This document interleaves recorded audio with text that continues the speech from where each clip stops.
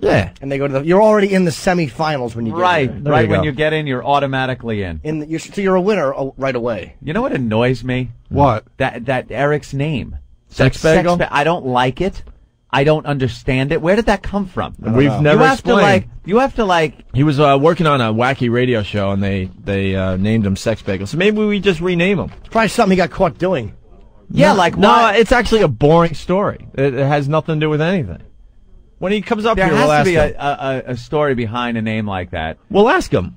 He told me once, and I don't remember because it was just like, oh, all right, whatever. You know what it is? There's the type of guy he is, and his personality, and the way he looks. There's nothing in there that should have like the sex thing in there. You don't think he gives off sex appeal?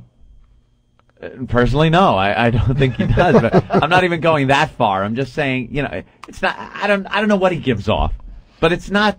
That just doesn't seem to be a name that fits him. Right. And it just disturbs me when people call him that. What should we call him? Eric, perhaps. Nice boy. It's just ugh. Anthony on the instant feedback. Tom from Eric. Yeah, Anthony, you better bring those guys in from the line soon before someone from the Tony Danza show shows up with a cell phone. Okay, a lot of people want to know why Sex Bagel. Yeah. Where did that ridiculous I don't think we ever name explained come it from? on the radio. It's a stupid story. It's pretty gee. Yeah, I think we're going to rename you. that's fine if you want to do that. We're going to rename you. I've been something. using that name since '97 anyway, so it's probably Since 97, everybody. Something more masculine, like Robert Reed's balloon knot.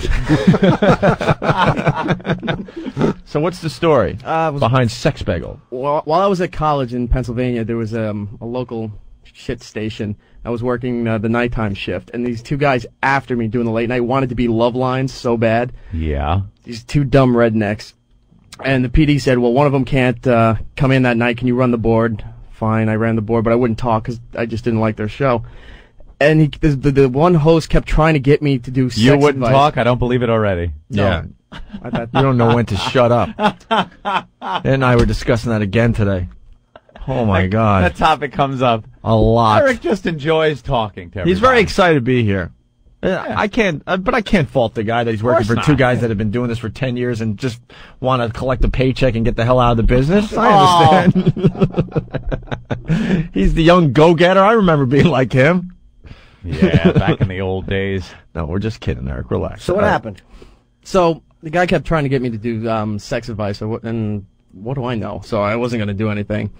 Caller came in late towards the end of the show. Some female finally asked. So I said, I forgot what the question was, but I gave her advice. She's like, "Oh, that's really good." By the way, when you're telling these little stories, here's a good idea. Have a point. It makes it so much more interesting for the listener.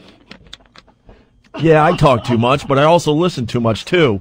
He's the genuine article. Yeah, you are the genuine article. Let me tell you something. I like me. My wife likes me. My customers like me. I'm the genuine article. With his stupid perm and stupid mustache. Go on, hurt me. I'm an easy target. Yeah, go on, hurt me. If it makes, Fat head just shaking. doesn't he say if it makes you feel better, go ahead. Oh, go ahead, great. hurt me. I'm that's an easy another target. must-watch movie for this show. Planes, Trains, and Automobiles. Oh, it's brilliant. So what were you saying? You haven't been home in 8 years. Yeah. So anyway, so the guy was trying to be funny. He wanted to say sex advice from the bagel because, my last name rhymes with bagel. And he Oh, goes, is that where yeah. So he look goes, at- advice all right. from the sex bagel.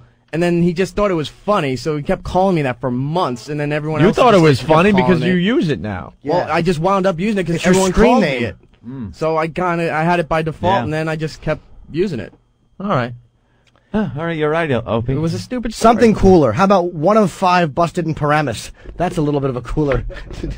We got to get that other line from Planes, Trains, and Automobiles where he's doing the caddy doll or whatever it is. Yeah. That, You probably pull your own string. yeah. Big fat guy in a motel room just wants to sleep and have friends. All right. I like the end of that movie when he watches Steve Martin and his wife kissing, and his little fat hands are just in his hat. Yeah, yeah. It's a really great shot. all sad. Yeah. I love that movie.